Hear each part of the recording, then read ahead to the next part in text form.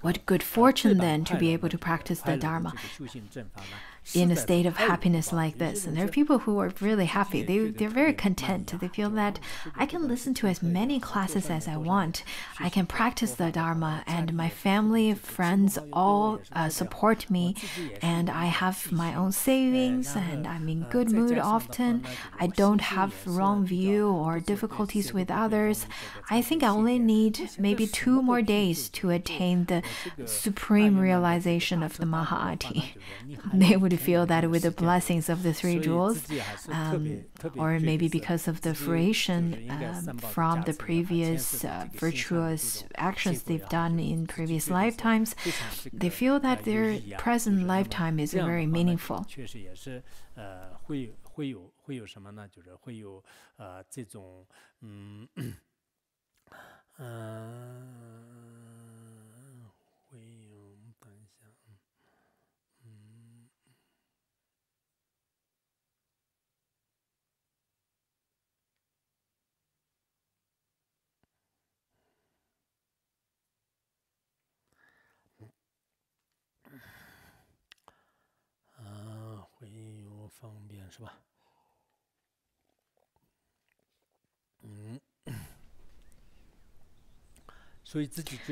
So from now on, in whatever way I can, since I have such good fortune,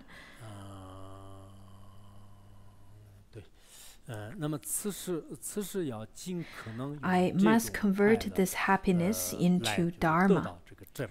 And then from the Dharma, happiness and well-being will continuously arise. This then means that maybe because of your previous accumulated merits, in this lifetime you still have the opportunity to practice the Dharma. And because of that, this kind of happiness is still you still have this kind of happiness in this lifetime. But nowadays, for worldly people, I think the non-practitioners, maybe they have all kinds of favorable conditions and happiness, such as wealth, such as all kinds of conditions. But they don't really use it on studying the Dharma. They don't use it on propagating the Dharma or benefiting others. They only use their favorable conditions to get distracted more into the worldly preoccupations. There are happiness for non-practitioners as well, but is that kind of happiness going to be virtuous cycle? If you don't know how to invest your happiness, then it could become the cause of suffering, and happiness is difficult to gain. So we should then invest it very wisely. When you already have happiness, it is best not to get distracted in this happiness. Do not squander it. It is best to rather spend that happiness in practice. Previously, we've already talked about how there are people who don't have freedom, or who are constantly in a state of rather constrained. Then in this way, even if you practice aesthetic, then you can't even gain the worldly wisdom. According to Abhinishka Sutra, it says that the hardships and aesthetic practices in one's body and the afflictions burning in one's mind, through all of those, if one do not have genuine wisdom, then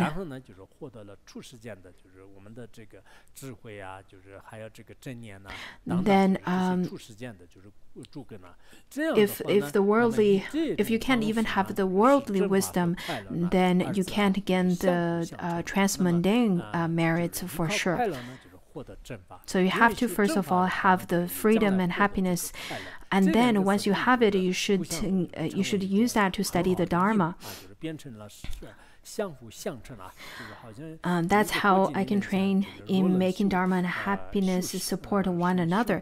To make sure that they can support one another is quite important. According to the Sutra of Collected Essential Teachings, it says that if one practices virtuous deeds, then one will eventually gain the supreme happiness.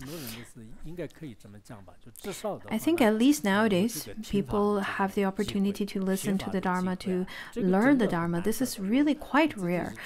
I think that in one's lifetime, you could encounter all different sorts of things. But the most important of all, the most important merit of all is to have the opportunity to study and contemplate and practice the Dharma. And with the cause of this, then in the future you will definitely receive more happiness, because at that time then you will be able, the fruition of the previous merits will come to maturation, and then at the time you will have more opportunity to practice virtuous deeds again, which could lead to more happiness again. In such a way, it is a virtuous cycle.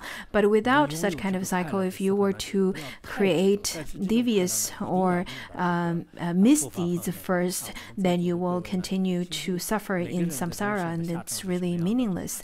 So when we have happiness, do not grasp onto it, but to use this happiness on the Dharma. I hope people who are sitting here,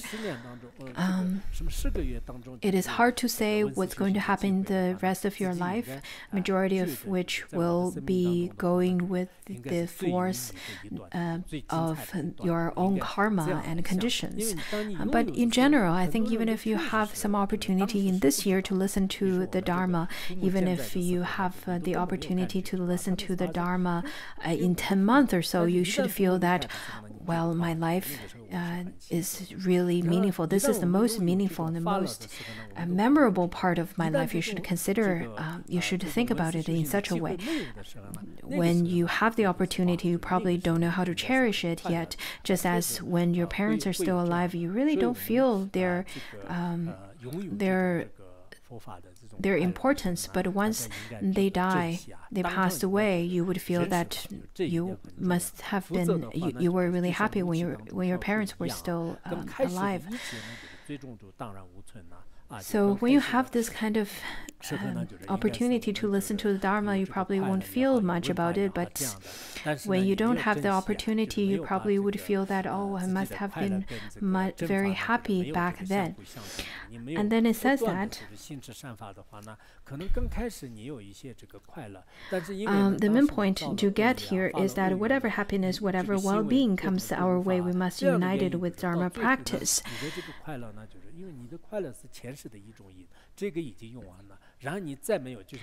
Otherwise, it's like just trying to boil water in a wooden saucepan.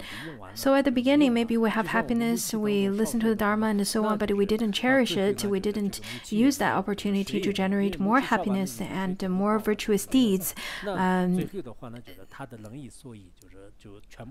Or maybe at the beginning, maybe you created some wrong deeds or wrong aspiration or misdeeds, really, and you squandered the causes for your happiness. Just like when you want to charge your battery, if you do not charge your battery, then you would not have you were not able to use it anymore. So just like that, if you were to boil water in a wooden saucepan, then at the end you would end up having nothing at all. So that's how people would lose their happiness. It's really the same thing. There are practitioners who would practice very diligently, but then later on, because of other conditions, maybe the wrong friends, wrong circumstances, wrong habitual patterns and so on, they ended up not receiving anything at all, not gaining anything at all. So at the end, it's really quite a pity if they started off with happiness but ended up having nothing. Therefore, we have to make sure that our mind is infused with the right teaching, with the genuine Dharma.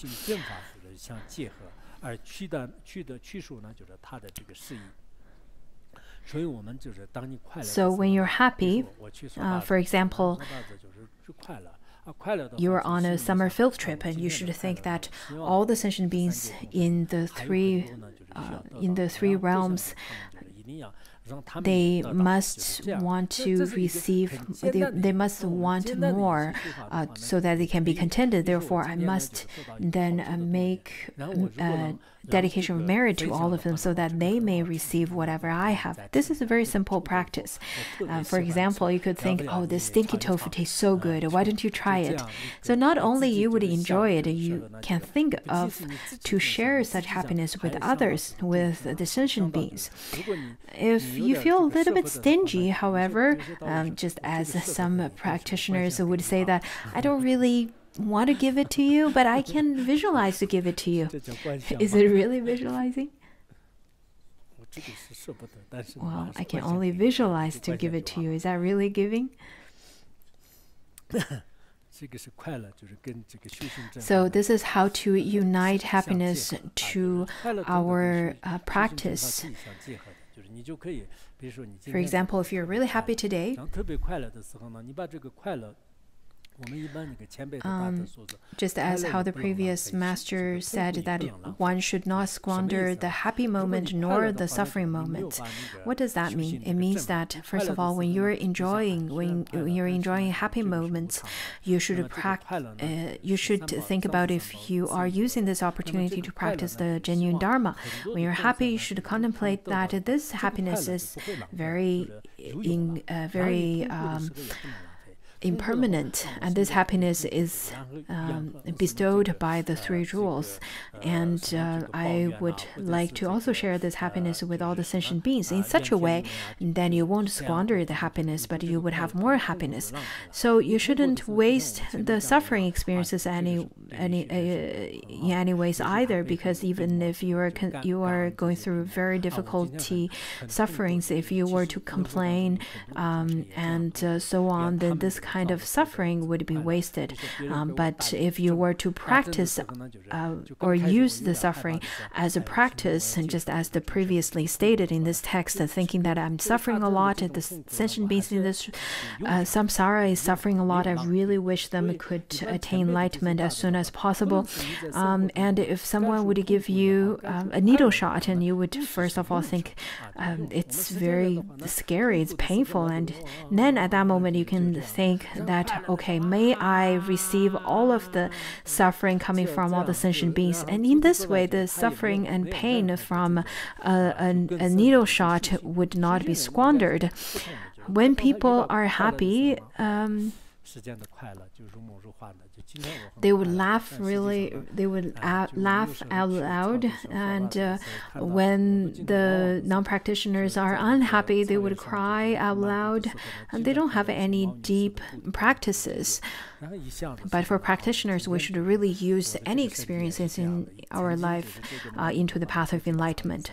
So the practitioners are really very different than the non-practitioners, because when they're happy, they would feel that, oh, all the happiness in this world are all like dreams and illusion.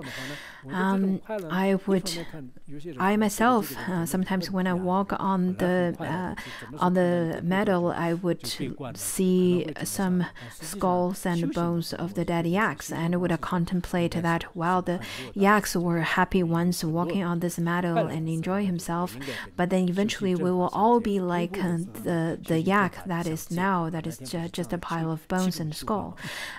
So in this way, you would generate a genuine renunciation and thinking about impermanence. So there are many ways of practicing with the happiness and suffering. This is the whole vision behind Nagarjuna's garland of jewels, because in the garland of jewels it says that to enjoy wealth in this lifetime,